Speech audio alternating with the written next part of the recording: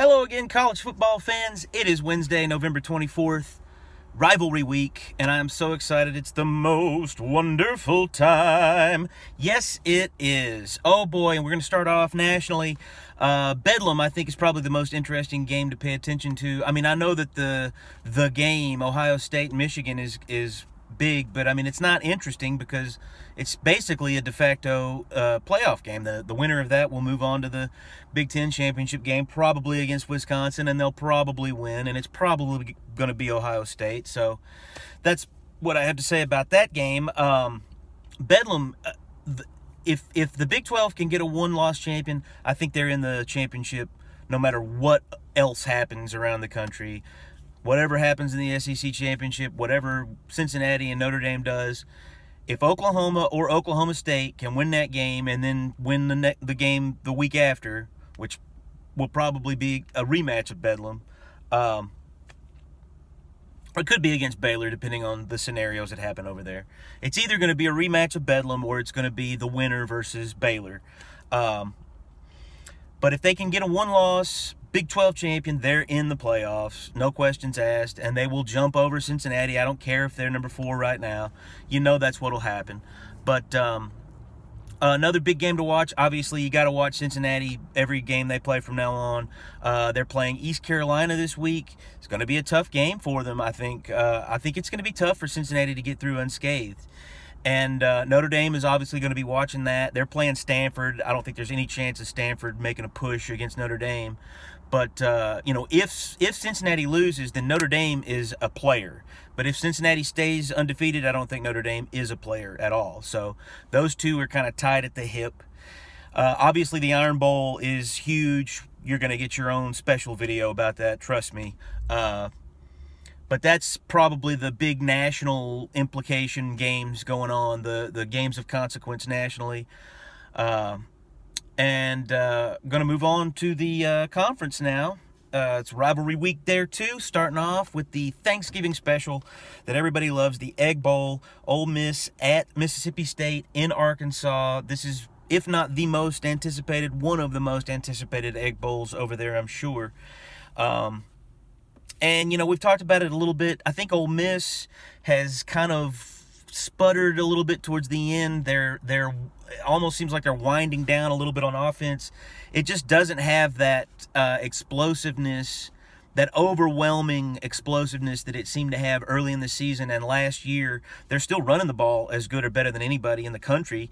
But Matt Corral in the passing game has definitely slowed down the last half of the season.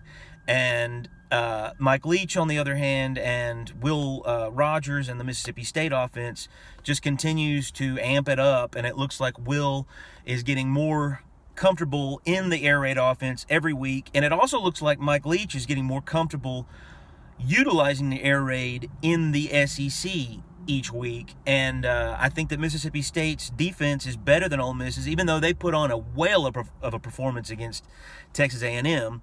But that's and the funny thing is, as I would have said a couple weeks ago, that even though Ole Miss's defense isn't that great, their strength is probably pass defense and not run defense. But they proved me wrong against Texas A&M because all Texas A&M really had was a running game.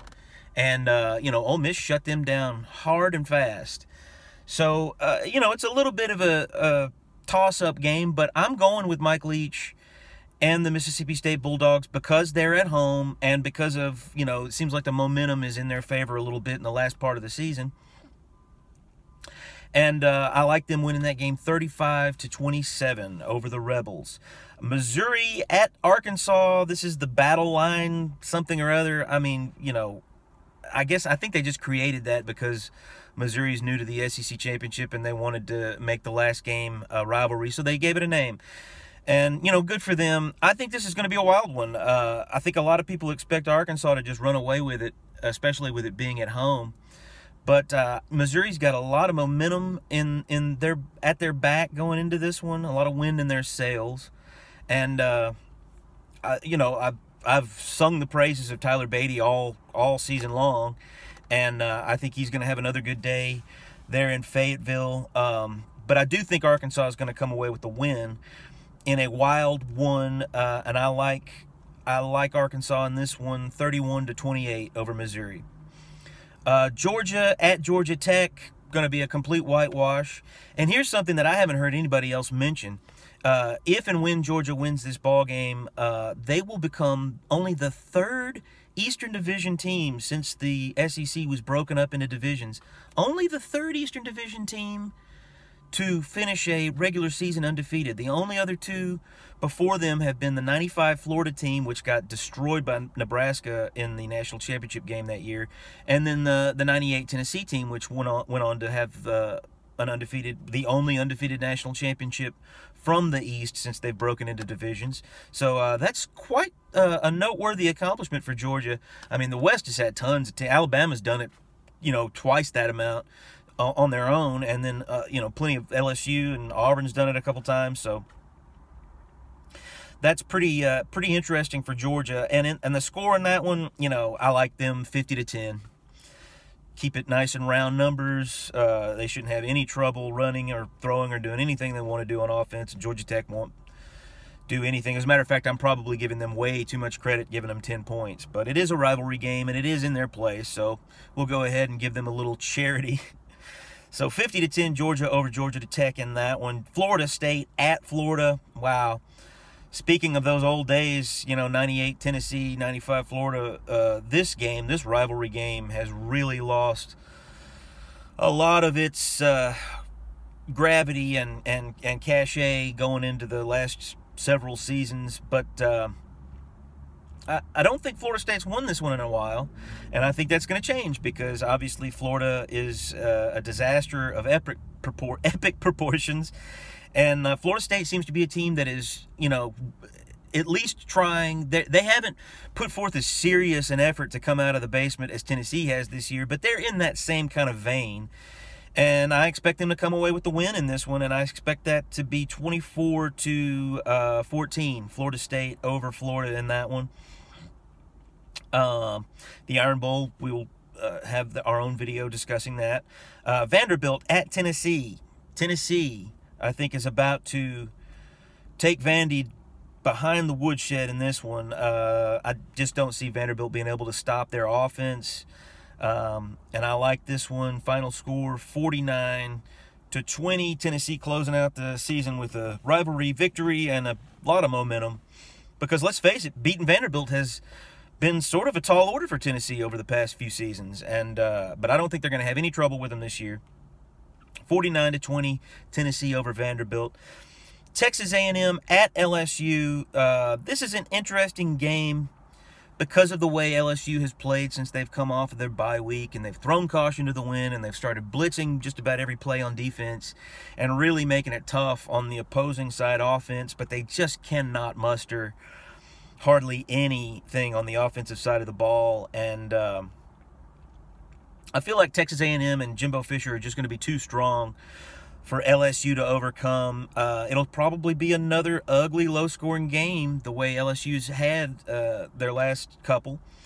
And but I do believe that the Texas A&M running game will be able to get enough points in this one. And I think it's going to wind up being, like I said, low-scoring and ugly. So I think I like Texas A&M in this one, 21-14. Over LSU, and it'll be Ed Orgeron's last game, obviously, if that happens. I don't know if he'll coach a bowl game if they happen to be able to pull this one out. I don't know what the arrangements are for that, but I don't expect LSU to be able to pull out the win.